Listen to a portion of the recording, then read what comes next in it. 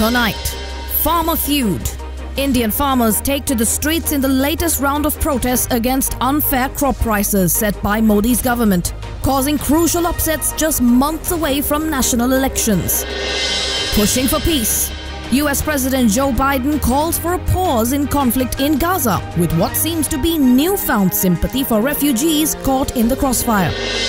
No way home.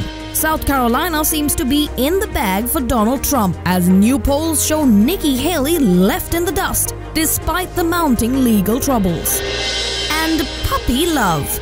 Yoga enthusiasts find their perfect match this Valentine's Day at Pups and Poses. All that and more as World News Tonight starts right now.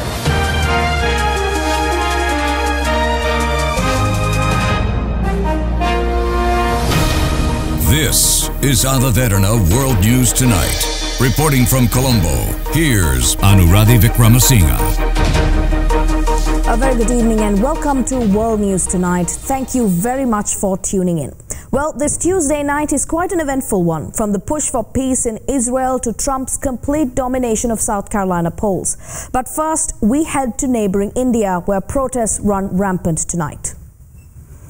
Indian police fired tear gas shells at crowds of protesting farmers as they began their march to New Delhi to protest crop prices. The march, the latest in a series of such protests going back more than 2 years, comes months ahead of national elections in which Prime Minister Narendra Modi will seek a third term, with farmers forming an influential voting bloc. Farm unions hope to force the government to make a law committing to provide higher state support or price guarantees and honour promises to double farmers' income. Security in the capital was tightened after farm unions from northern states called for protests. It came a day after talks with ministers failed to secure minimum prices for a range of crops. Police fired tear gas to disperse marchers about 140 miles north of Delhi, and where many had joined the march.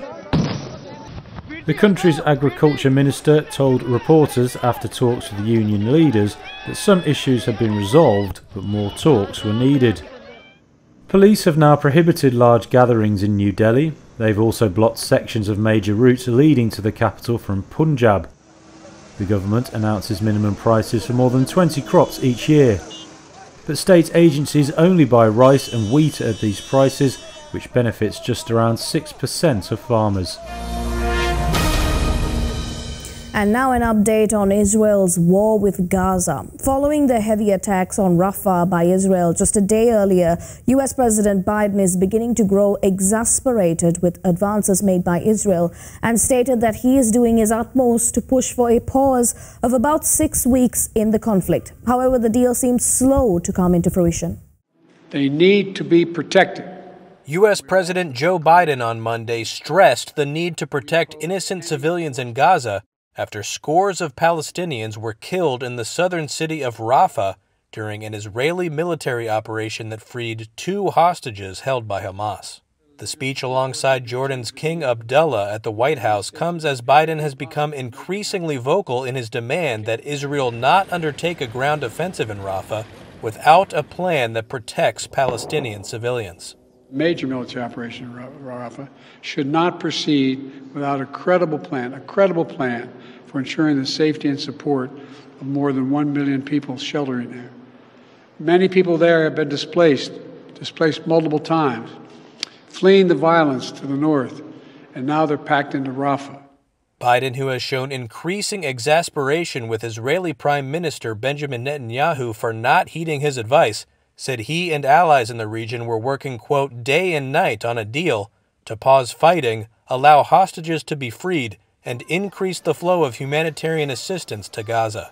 The United States is working on a hostage deal between Israel and Hamas, which would bring an immediate and sustained period of calm to Gaza for at least 6 weeks. Sources familiar with the talks told that senior officials from the U.S., Egypt, Israel, and Qatar were expected to resume negotiations on Tuesday in Cairo to work on a 3-phase deal framework to release hostages and achieve an extended pause. We are still focused on trying to get an extended humanitarian pause. White House National Security spokesperson John Kirby told reporters that some progress had been made in negotiations toward a pause in fighting, but that more work was still needed to be done. The intensifying conflict in Rafah fueled concerns that an Israeli offensive on the southernmost pocket of Gaza could derail the hostage talks, but a U.S. official told the airstrikes in Rafah should not affect the negotiations toward a deal between Israel and Hamas on the release of hostages. It is not our assessment that this airstrike is the launch of a full-scale offensive. State Department spokesperson Matthew Miller said the U.S. did not think the Israeli airstrikes in Rafah were the start of a full-scale military operation in the southern Gaza city, and that without a credible plan that Israel can execute, Washington would not support one.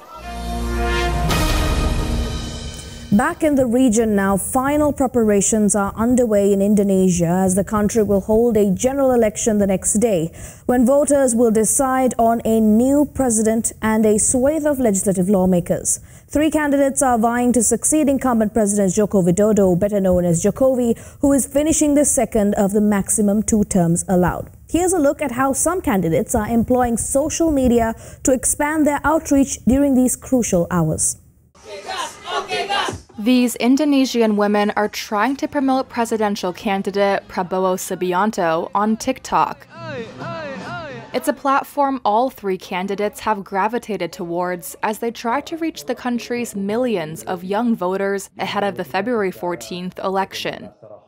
TikTok has 125 million users in Indonesia and has become the country's second most used source of information on politics after television, according to pollster Indicator Politik Indonesia.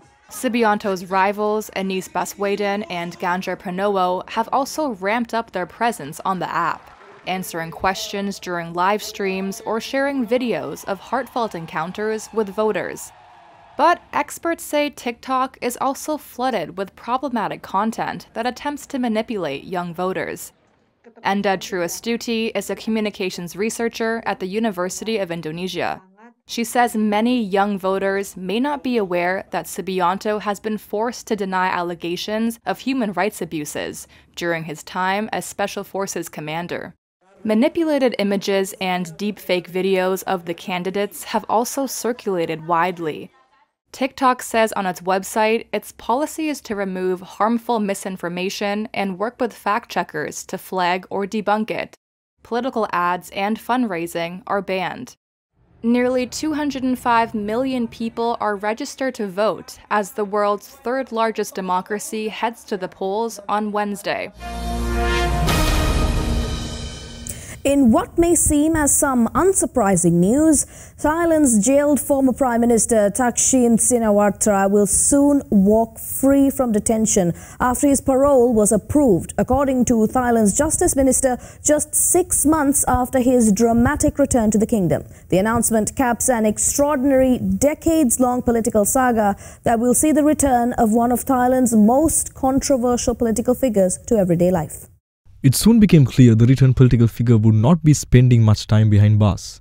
Thailand's king reduced Thaksin's prison sentence from 8 years to 1 after the billionaire submitted a request for a royal pardon. Thailand's justice minister confirmed Thaksin is one of the 930 inmates who have been granted parole this month. Thaksin became eligible for a parole as he falls into the category of an inmate aged over 70 years old and or has a serious chronic illness. In addition, he has already served more than half of his sentence. The Corrections Department is working on a date for Thaksin's release.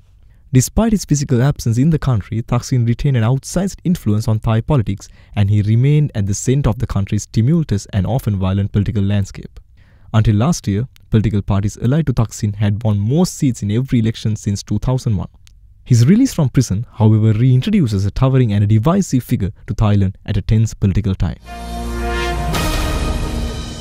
Back in the U.S., with the South Carolina primaries looming ever closer, Trump's legal troubles seem to continue to be a thorn in the side of his political future.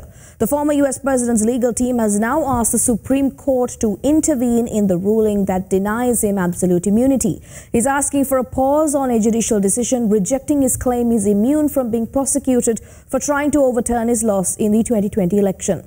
Trump's lawyers argued in a brief to the Supreme Court that without such a shield, the presidency as we know it will cease to exist.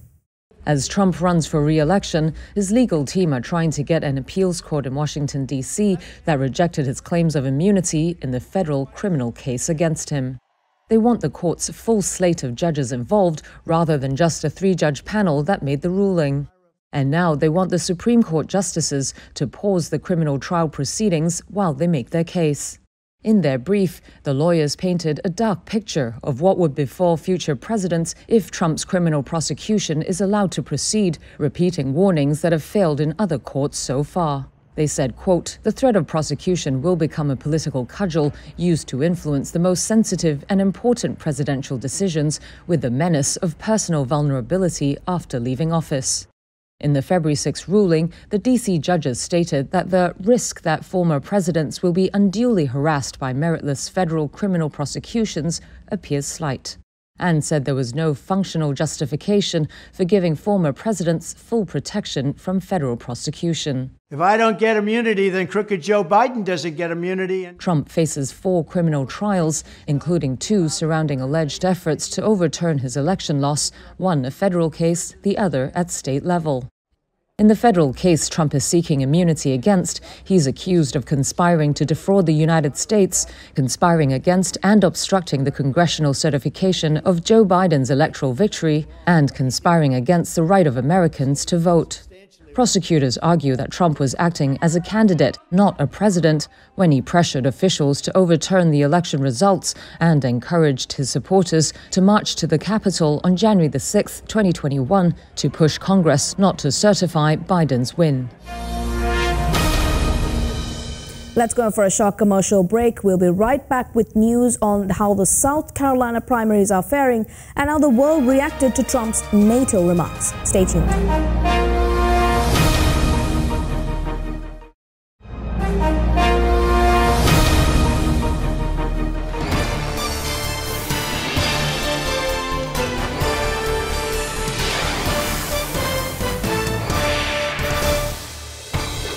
Welcome back. On the road to the White House now, despite the legal turmoil, former President Donald Trump remains the huge favorite to defeat former South Carolina Governor Nikki Haley in her home state. This is according to a new poll. The polls show that the former president is favored by 65% of South Carolinians likely to vote in the state's primary, while Haley is the choice of just 30% of voters. Trump voters seemed less willing to change their vote, with only 13% saying they might switch preferences, compared to 22% for Haley. 82% of GOP voters said they approved of Trump's performance as president, while 60% were satisfied with Haley's tenure as governor. A majority of 75% said that Haley, being from South Carolina, made no difference in their choice of candidates, with 20% saying that they were more likely to vote for the former governor as a result, and 5% saying they were less likely. While nearly half of the GOP voters reportedly identified themselves as members of Trump's MAGA movement, 76% said that Haley was not also part of the movement. Just 23% of Trump voters said that the former president's ongoing legal troubles were a valid reason to consider Haley. He's not qualified to be the president of the United States. With early voting now underway in South Carolina, Nikki Haley is launching her strongest attacks yet on former President Donald Trump. Well, I think the polls are the same that we saw in New Hampshire. And I moved 25 points in the last 3 weeks of the race. You can look at any poll you want, but the reality is this is when they are starting to pay attention. I'm prepared to continue to go Michigan to Super Tuesday. Why don't we let that happen? Haley slammed Trump for saying over the weekend that he would not protect NATO allies from a Russian attack if they failed to contribute enough financially to the alliance. No, I would not protect you. In fact, I would encourage them to do whatever the hell they want. Trump has long criticized NATO, but these remarks drew outrage from the White House, though Republican allies on Capitol Hill came to his defense. I learned a long time ago not to overreact to what President Trump says or what he tweets. Russia has never invaded a NATO country because Russia is intimidated by that alliance. Why would you go and put that alliance in harm's way? And she called Trump unhinged for mocking her husband, Michael, an officer in the National Guard. Where is he? He's gone. You're going to mock my husband who's deployed 8,000 miles away? What does that say about someone who wants to be commander-in-chief? Because as a military spouse, it makes me worry about Michael's safety. As someone who was in national security, it makes me worry about the future for our kids with him starting a war.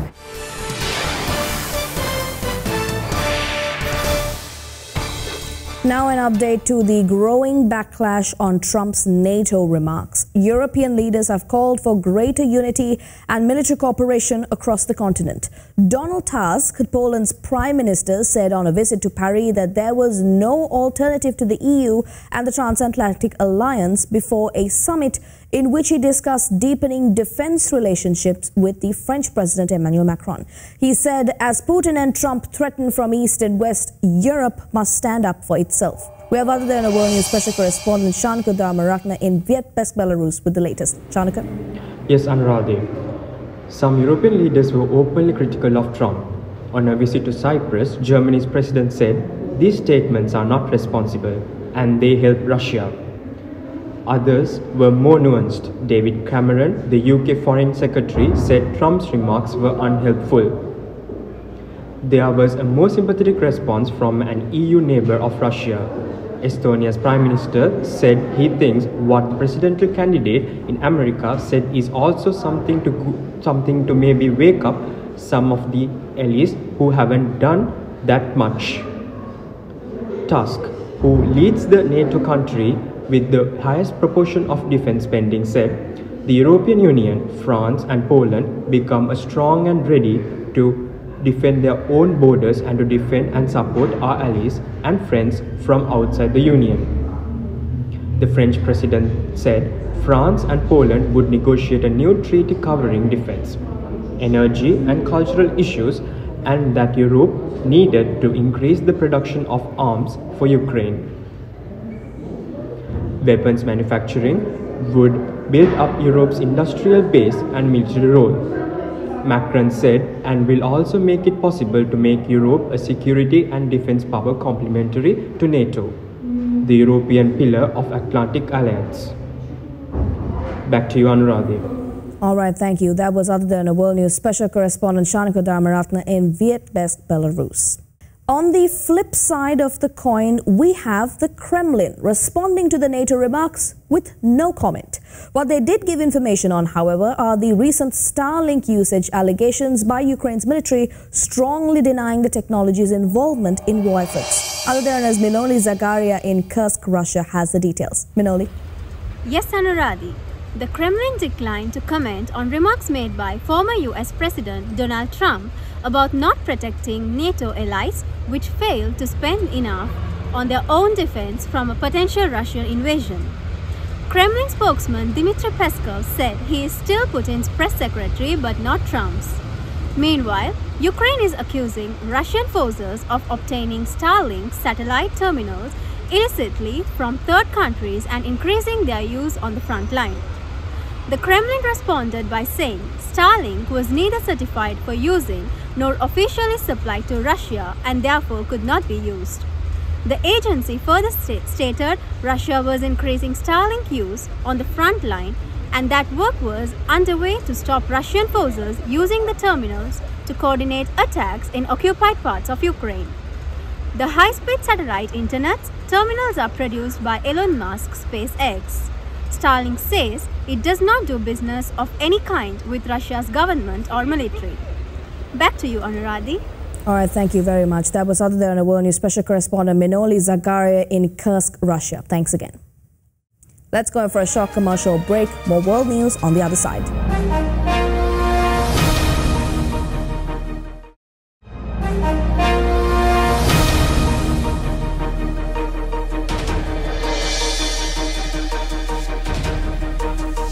Welcome back. If small acts of kindness can speak in insurmountable volume, then just how loud will the kindness of generosity ring? One kind stranger's good deed of giving back has blessed the lives of many at one quaint cafe in Michigan. Take a look. When you get the check at a local restaurant or cafe, how much do you tip? Scramble, I'll be right. Some joints will give you a hint, suggesting 20, 22, or even 25%. But last week, one patron at the Mason Jar Cafe in Southwest Michigan showed some gratitude on another order of magnitude, tipping $10,000 on a $32 lunch. Absolute disbelief to begin with. Typically, we'll see, every now and then $100, but not ever anything, of this gratitude or magnitude. Manager Tim Sweeney was shocked to see this kind of tip, especially during the cafe's slow winter months. I had a conversation with him and he wanted to proceed. Turns out this act of kindness was far from random. It was in memory of a friend who had recently passed, and he was in town for a funeral. And it was just really an act of kindness that impacted so many people. The customer, who wished to remain anonymous, requested the tip be split among the staff. Waitress Paige Mullick says she'll use her share to help pay off some of her student loans. Lower that interest every bit I can. We had so many incredible women working that day, so many hardworking mothers, just who really deserve this. The cafe is sharing this picture of the tip on Facebook with the caption, "I'm crying, you're crying, we're all crying," adding, quote, "Keep sharing the love where you can." Every dollar counts at a job like this, and I think that a lot of people really, really deserve this. If a little bit goes a long way, a big tip like this has the potential to change lives. Anytime you can lend a hand and change somebody's life, whether it's a small act or a large act, it's very important to just keep that in the forefront, keep that top of mind. And finally tonight, yoga enthusiasts in India's capital, New Delhi, got an extra dose of puppy cuteness during their yoga class ahead of this year's Valentine's Day. Paws and Poses, which specializes in yoga sessions paired with dogs across India, held a Valentine's Day themed course featuring 11 rescue puppies, including golden retrievers and a Shih Tzu, which are all up for adoption. Participants exclaimed that while it was their first time at such an event, they have most certainly found their perfect Valentine. The session lasted for about an hour and was open to couples and singles alike. While some hardline Hindu group protests against celebrations of St. Valentine's Day in India, the year's most romantic day has become increasingly popular, especially in urban areas, led by retailers who had jumped onto the bandwagon. Well, I guess they found their perfect partners just in time for Valentine's tomorrow. Or should I say, perfect.